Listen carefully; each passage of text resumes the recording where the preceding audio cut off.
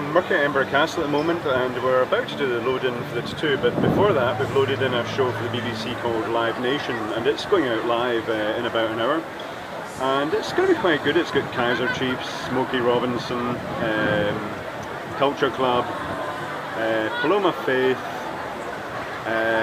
just Jessie J, just tons of really good acts. But look at how the weather's turned out. Can you see the stage? It's an absolute fog out, and the whole of Edinburgh is fogged out. What a shame, because like the rest of the week has been like almost too hot to work. It's been really scorching. And then suddenly the weather goes like this with the sea fog, the har come blowing in, and the stage is all but disappeared. It's over there somewhere. You can almost see the video pillars up either side. But yeah, it's doesn't this just happen with the weather?